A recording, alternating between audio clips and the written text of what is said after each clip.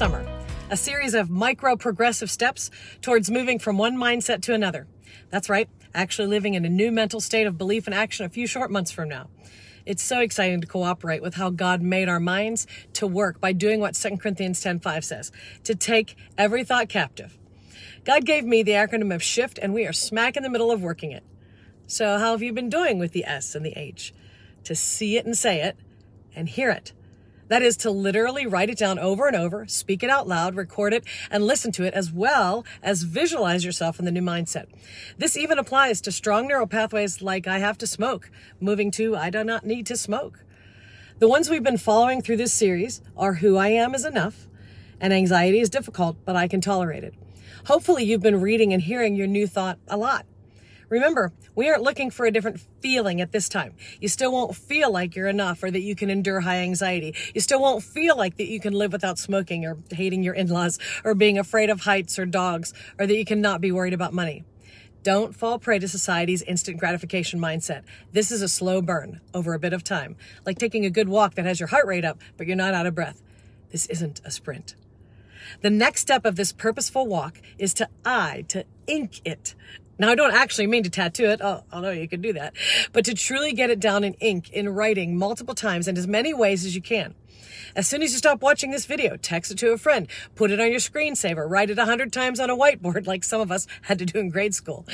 I'm not kidding though. Pair it with some other pleasant stimulus, like sitting outside in the sun, listening to your favorite music, smelling a familiar and enjoyable candle, sipping a fulfilling beverage, sitting near someone you enjoy with your dog curled up on your feet, and then take out a pen and paper and write it down for 5 minutes straight. Writing with your hand versus typing activates a different part of your brain. Also, spend time writing down all the reasons this could actually be true in your life. I'll never forget when I was facing the fear of natural childbirth, the neural pathway I had to create was you can give birth naturally. But the supporting evidence thoughts were the most important. Like, I've done hard things before. Bodies know what they're doing. I am an incredibly supportive husband. And the one that worked the most for me? Women are having babies in fields and other places right now, and if they can, I can.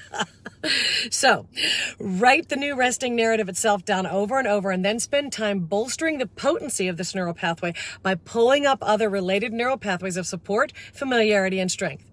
It might look like this. So here's some writing of the new thought over and over in different fonts creatively. And then here's that new neural pathway pulling up or pulling on related ones of strength and support.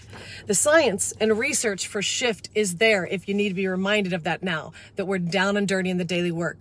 Go back and watch earlier episodes or do your own Google search. But the reality for why we are doing this repetitive work is that repetition builds neural pathways in our brain along which thoughts travel.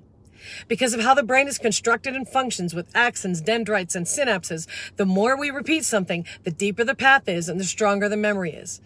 Max Anders said, the brain requires repetition to change. Yes, this is a basic fact. And can you hear wisdom about controlling what we see, hear, and repeat in Proverbs 14:3? I can. It says, by the mouth of a fool comes a rod for his back, but the lips of the wise will preserve them. The lips of the wise will preserve them. In other words, what we are forming from thought to speech, then repeating, will either break us or build us. You're building. Keep building. You're doing great.